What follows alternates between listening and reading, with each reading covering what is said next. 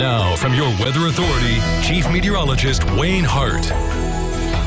One other day in the 70s, but this time we dealt with a lot of wind in general, and of course that line of storms that had within it embedded waves of supercells that were rotating and at times at least trying to produce tornadoes. And we know they did indeed in Union County and probably in at least a couple other spots across the tri-state. We'll know more tomorrow. But highs were in the low to mid 70s this afternoon, and here are the peak wind gusts. Some of these are estimated, but you can see much of the area topped out between 50 and 55 miles per hour.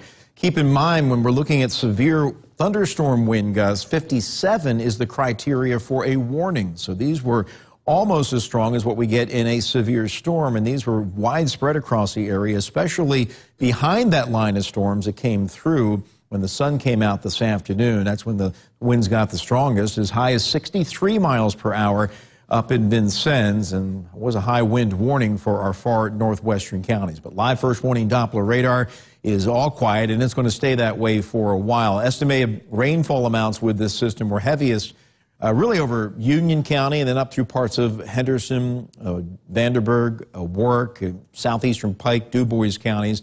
Had well over 2 inches in Evansville, Henderson, and Newburgh. Not quite as much in the Owensboro area. Of course, this led to some flash flooding also. That was another part of the story with the storms earlier today. But our King Skycam in downtown Evansville, we were swinging this in all directions, especially when those rotating storms came across the west and north sides of Evansville. That happened twice this morning, really a close call for the city, because one of those, I believe, is the one that produced the tornado down in Union County. It did weaken by the time it got up here into the Evansville area. But a nice evening, or a better evening, certainly winding down compared to what we had earlier. It's still warmer than normal at 54, but the winds are settling down out of the west, but still windy at 18 miles per hour, and temperatures ranging from 50 at Carmi and Fairfield to 60 at Tell City and Beaver Dam. And we're going to wind up somewhere in the low 40s, which is much cooler, but still a little warmer than normal for this time of the year. And as you can see, it is still a little windy. Gusts around 30 at Evansville and Tell City, gusting to 25 in Madisonville, 31 at Flora.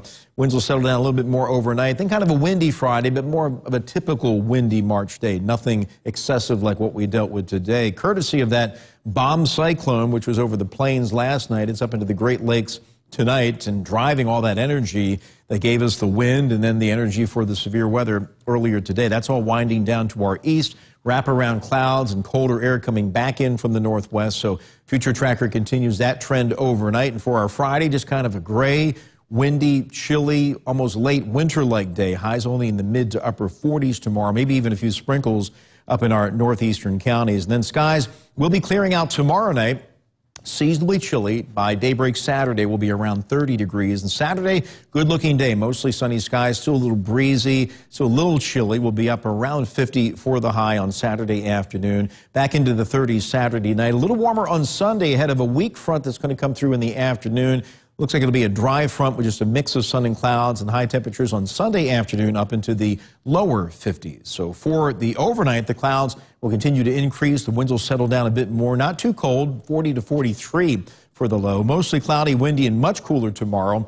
Mid to upper 40s for the high. And then mostly sunny on Saturday. Still a little chilly, around 50. Mix of sun and clouds Sunday. Windy, a bit warmer at 52. That front knocks us back down to around 50 on Monday, but fairly quiet through the early part of next week. Our next chance of rain, and right now just some scattered showers later Wednesday, with highs running pretty close to normal for the middle of next week in the middle 50s. But for the first time in a while, a 7-day forecast without any weather-aware days, and our first weekend out of the last 4 with no snow or storms.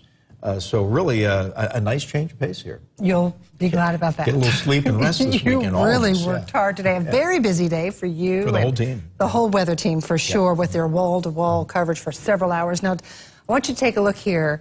This Facebook post earlier today from Kyle Bryant, it reads, "Just saw," where someone made the claim that since Wayne Hart's sleeves aren't rolled up, we're going to be fine.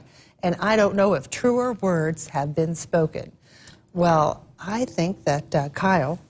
He's been watching for a while. He had it right on. I've been doing this 25 years, so yeah, if the sleeves start to come up, or even if the tie gets loose, that's a red flag. Now, if I ever take my shirt off, I don't know what to tell you. It's done, yeah. Just run for the hills. Yeah, there you go. All right. Well, we do appreciate all you Sure. guys did today. You guys did a great job. Thank you so much for keeping us informed.